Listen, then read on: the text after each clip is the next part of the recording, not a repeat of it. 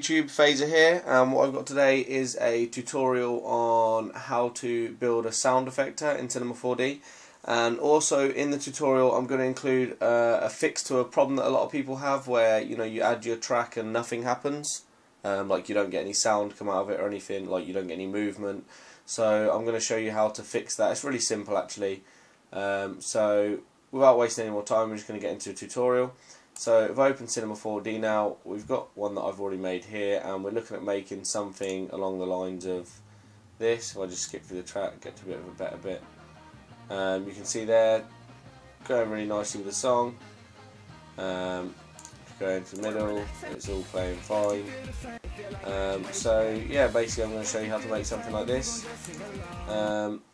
I've put some nice colours on it as well. Obviously you don't have to have these colours, you can add some other stuff, do whatever you want with it, but I'm going to just start now and show you how to make it. So basically you just want to start off with a floor, and then you want to take a cube and make it sort of like a smaller square, but like you still want it tall, so you just want to change the size like that, and you don't want to mess with the height. If anything, you want to make it taller. So for now we'll just stick with that. Then you want to go to MoGraph, and you're going to add a cloner just here, and you want to drag the cube as a child of the cloner by waiting until the arrow is pointing down and then letting go on there.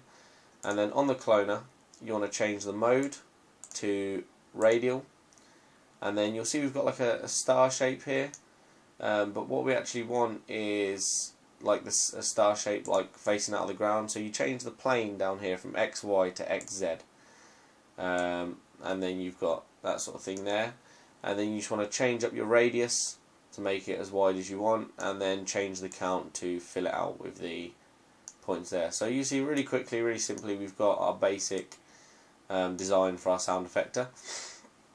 But obviously if we press play on it, nothing's going to happen because there's no effectors on it or anything like that.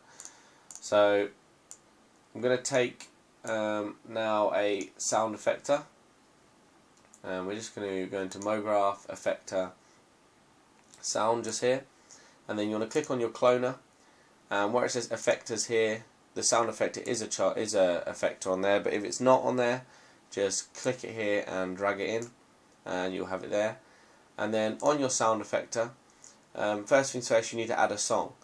Now this is a problem that a lot of people are having, is when they add their song, say they add one like this, which is a WAV format, if I was to press play, nothing is going to happen. All the way throughout the song, nothing's going to happen. And the reason for this is you need to have a WAV file that is 16-bit or 24-bit. A 32-bit won't work. It's best actually to have a 16-bit because that seems to affect the sound effector more, and I'll show you what I mean now. If I put on a 24-bit and open, when I play, you see straight away there's some sort of sound effect there. It's working fine, but it's not too much movement. Whereas if I put on the 16-bit, just here, it doesn't actually look like any more movement, but it is more. I'll show you what I mean by that. But yeah, basically, so that's like a really easy fix to the problem everyone's having. If I go into my Sony Vegas now, you can see when you go into your render options, I'm not sure about other programs, I always render with Sony Vegas, even like music. You can see we've got the WAV file type, and we've got a load of 16-bit, 24-bit, 32-bit. Best for a sound effector, best for 16-bit. Not always, I don't know if it's necessarily the best quality, but it reacts the sound effector better, and I'll show you what I mean in a minute. So yeah, basically if you're having any problems with it, don't render in 32-bit. Everyone tells you need a high quality file, so I'm assuming everyone goes to the highest quality on the list and takes that. But you need 24 or 16, preferably a 16. So if we go back into Cinema 4D now, you can see when we press play, all of the things are moving at the same time.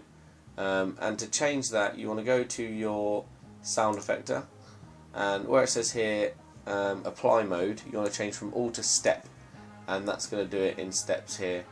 But obviously we haven't really got much movement out of it, there's not really much going on, so you need to go to your parameter, and you need to turn off position, and you need to turn on scale. And when you turn on scale, nothing's going to happen because you need to pick what axis you want to scale on. So we're going to want to scale on the Y axis for a sound effector. So if we just change that to 1,